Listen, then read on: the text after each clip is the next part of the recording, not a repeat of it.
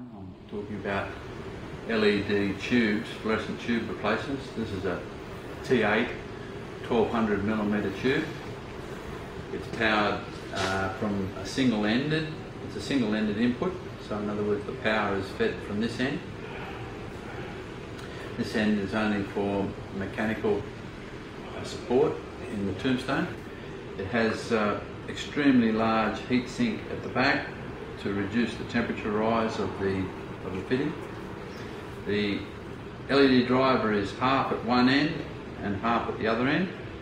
So the LED driver is not subjected to the heat of the LED individual lights. This is an 18 watt light, which is the lowest wattage that we sell. We've got 18 watt, 20 watt and 22 watt.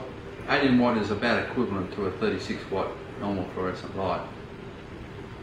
This comes in warm, natural and cool white. This is a normal white light. Some of the features of this light is that it has a hole there to cool the LED driver, another hole down this end to cool the LED driver, which is in two parts. The heat sink has serrations in it, which actually increases its cooling surface area, and the temperature of this fitting is very cool. The fitting is approved to the Australian standard and is approved by the New South Wales Department of Fair Trading. The light has a life expectancy of a minimum of 40,000 hours, and we offer a 2-year guarantee on it. We're able to do that because we're confident that the LED driver runs very cool, as does, of course, the LED chips run cool. But the Achilles heel of any LED light, in particular for LED T8, is the LED driver. If the driver doesn't run cool, we don't have longevity. Longevity is a function of temperature.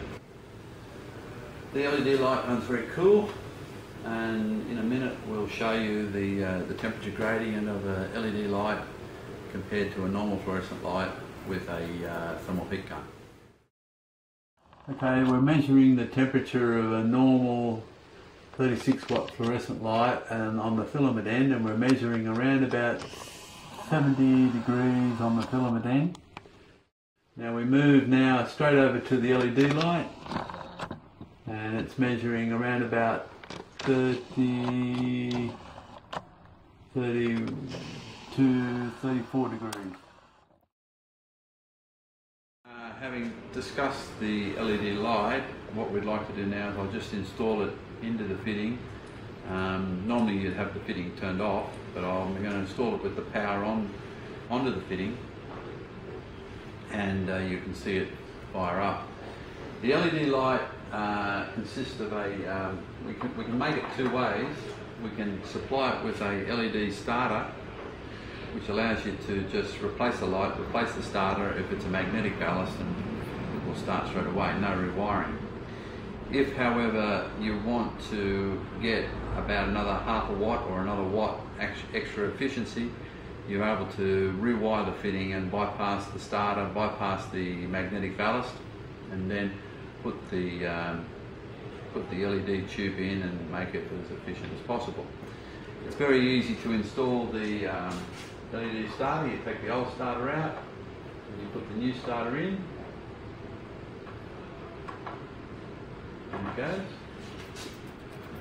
Then you take the LED light, put it in the fitting, and hey presto, it starts straight away. It's that easy. Instantaneous starting.